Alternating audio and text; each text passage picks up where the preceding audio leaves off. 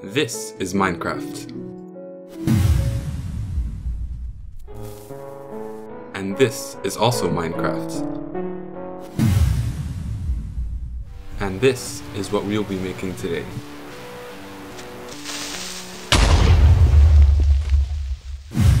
Hello young scratchers, welcome to another Scratch tutorial.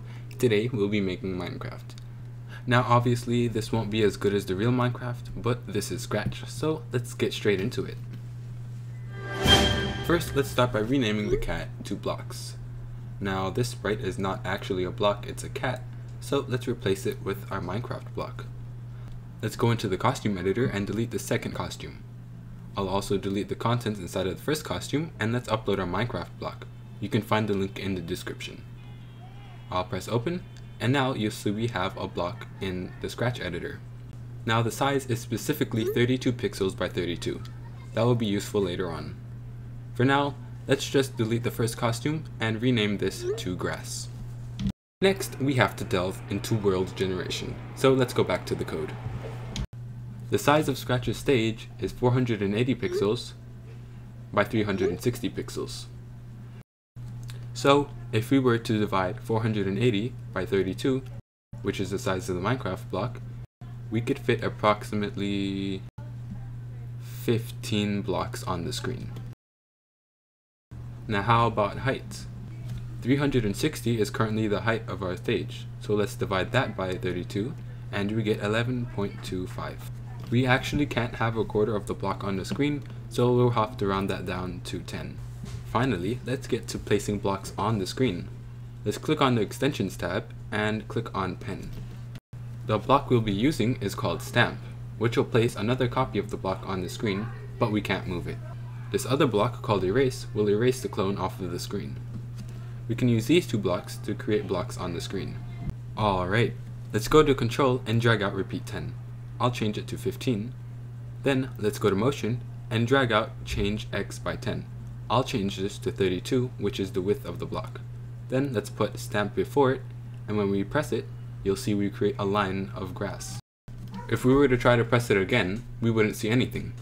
Let's clear the screen before, and then when we press it, you'll see that nothing appears except this grass block.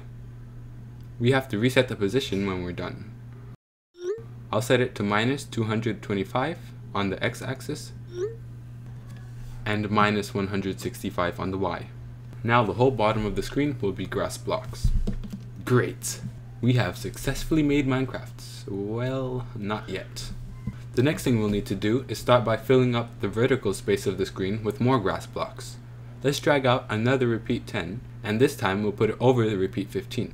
Then we'll put a change y by 32, the height of the block, outside of repeat 15. We'll also reset the y to -225, outside of the loop. What's happening here is that we're creating a row of blocks on the bottom. We change y by 32, which moves the blocks up, and then we create another row of blocks.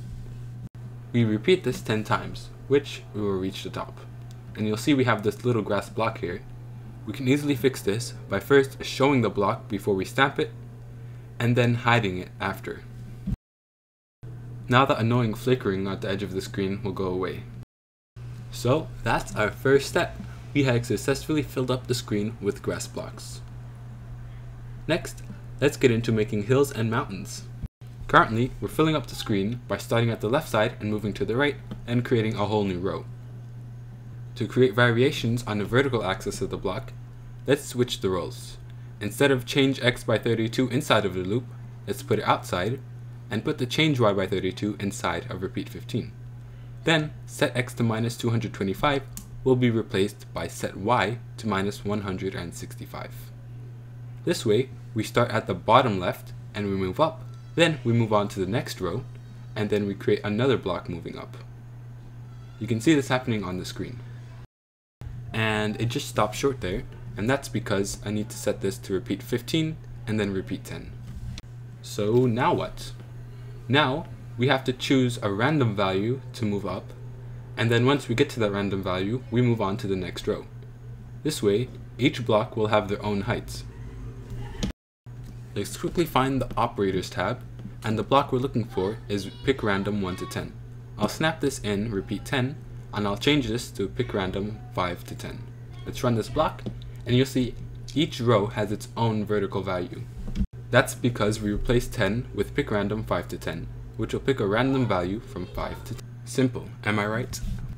To fix the drawing effect where a mountain will just appear out of nowhere, let's first delete the myVariable variable, and this variable will determine how far the mountains will be spaced apart. I'll call this world frequency. Also, make sure for all sprites is checked. Then let's press OK and make a new variable, and I'll call this world amplitude. This will determine how high the mountains go. Let's set world amplitude, and I'll set this to a default value of 5, and also I'll set world frequency to 3. I also forgot to make a new variable called sine, and make sure it's for this sprite only. Let's press OK. Now, after we change y by 32, let's also change sine by 1. And then instead of pick random 5 to 10, let's set this to sine of sine. I'm going to go to the operators tab, and then I'm going to drag out a multiply block. Here is where we can define our world frequency. We multiply sine by world frequency, and then after that we encase the whole thing in a multiply block again, and this time we'll multiply it by world amplitude. In a sine wave, frequency will determine how close the waves are together, and amplitude will determine how high the waves go. Let's also make a new variable called world offset y, which will determine how far the ground goes up. I'll add this on to all of that mess right there, and at the end let's just put world offset y. I know it looks like a mess, but I think I explained it well. Okay, let's attach this to repeat 10. That's a monstrosity. And also let's set world offset y to 5. Let's click that code to run it, and then let's run the second code. And now you'll see we have an awesome sine wave effect on our ground. I'll move these variables to the bottom just so you can see the effect. Alright, we have the basics down for our Minecraft world generation. Let's go and click on the My Blocks category and click on create a block. I think I'll call this create world, and let's also press run without screen refresh just so the code run really fast. Okay, let's drag all the code we've created and put it under create world. And now let's drag out when green flag clicked, set all the variables to the default values, and then let's click on My Blocks and create world. And so I'm pressing the green flag and nothing is happening. Sine right now is 82. I forgot to set sine to 0 when we created the world. So let's press the green flag, and yes, that works now. Let's go to operators and drag out pick random 1 to 10. I'll put this in change sine by, and now we should have a random world each time we press create world. And the reason that the whole screen is not filling is because we need to mess with the world frequency and world amplitude values. So I'll just change this, and now it's working. Okay, so that's pretty much it for this tutorial. All you have to do is find a good combination of numbers you like. You can have a world that's really mountainy and a world that's kind of flat. And if you change the world offset y, that will change how high the ground is from the bottom of the screen. So just keep that as something low so you have more space to build. So my final values for the frequency, I had 1, for the amplitude I had 3, and for the world offset y I had 5.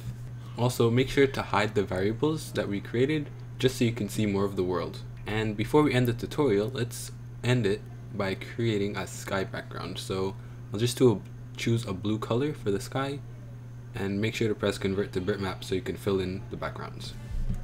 And that's it. Thanks for watching this tutorial, and I'll see you in the next one. Make sure to subscribe and like the video for more.